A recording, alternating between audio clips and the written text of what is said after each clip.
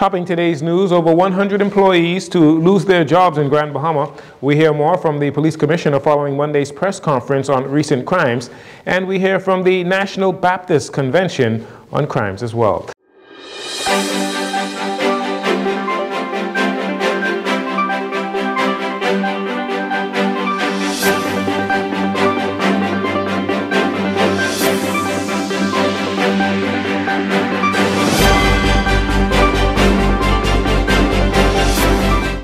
Good evening, Bahamas. I'm Jarino Saunders. This is your JCN Evening News. It is a pleasure to have you join us.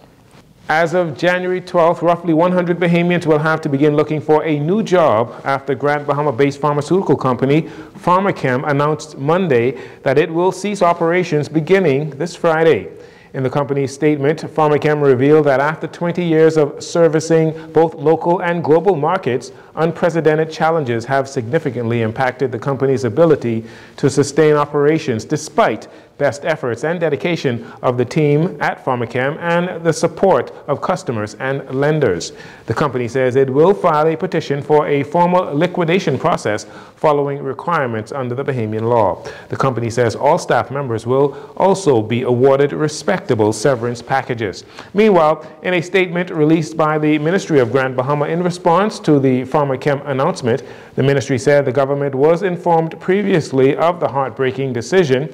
However, they reassured Pharmachem's Bahamian employees that through the Department of Labor, the government will work closely with them on potential employment opportunities, retraining, and counseling. Those interested can contact Howard Thompson, Director of Labor, who will spearhead the exercise. In the wake of Pharmachem announcing their sudden closure, leader of the official opposition Free National Movement, Michael Pintard, poses several questions as it relates to the government's handling of this news. It is important that the government, the Chamber of Commerce, the Grand Bahama Port Authority, all of us send a clear message that Grand Bahama, in general, Freeport in particular, remains a location that is suitable for international and domestic investment. In this regard, we fully expect to hear from the government at this time when so many families would be deeply hurt, disappointed, and uncertain about their future due to this closure. Certainly, one of the questions we must ask is whether or not the government was notified in a timely fashion and at what point, and what did they do directly through the Ministry of Grand Bahama or otherwise to soften the blow that was coming. It is also important to know whether or not the Ministry of Labor was properly and in a timely fashion briefed and was involved to ensure that all of the workers' rights were respected and all of what is due to them, they are in fact receiving. Again, the Ministry of Grand Bahama on Monday offered Pharmachem's Bahamian employees assistance in finding new jobs and training through the Department of Labor. Mr. Pintard says Grand Bahama needs urgent and vital investments. Grand Bahama has been having an extremely difficult time rebounding post-Dorian as well as COVID.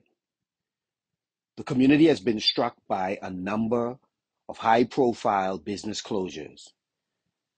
And just recently, Pharmachem has announced its intention to close its doors, and now more than 120 families will directly be impacted by the closure of this important member of our industrial community.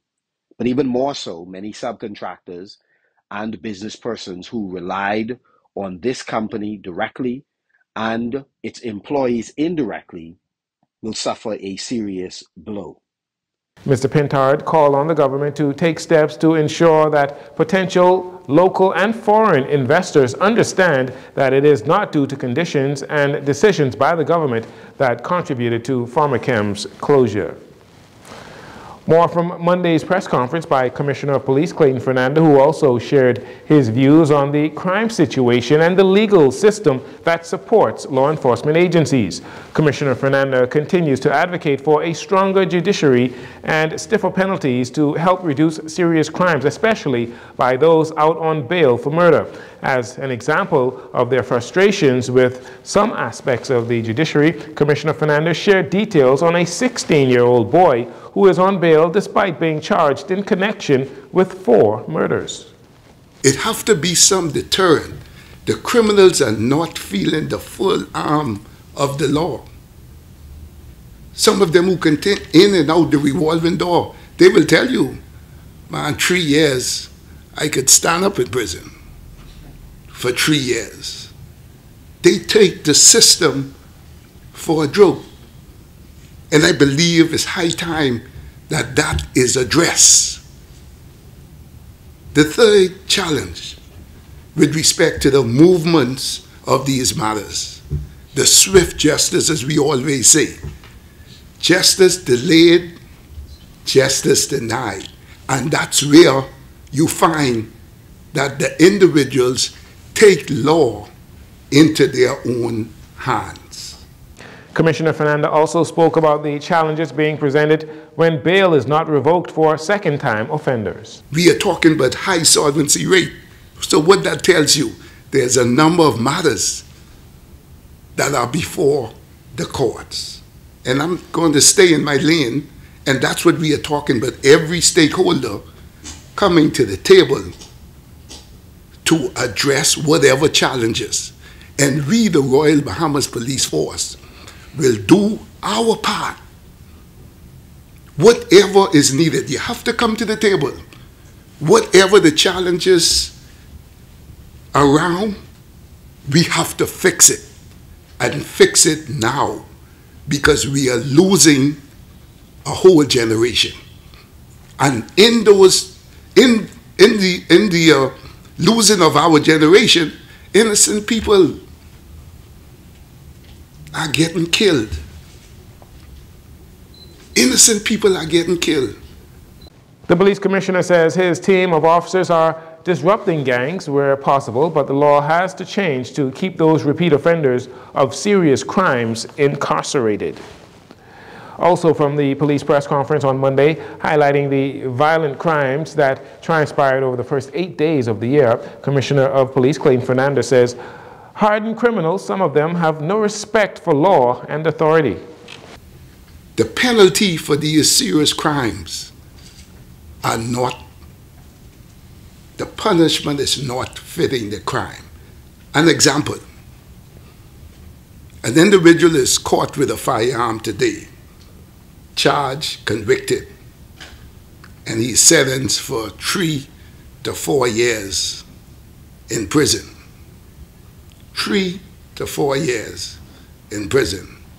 A second individual is arrested for possession of 10 firearms, 5 being high-powered rifle, and is sentenced for 3 years. Something is wrong with that. And that is just one example, as I indicated, that the punishment is not fitting the crime.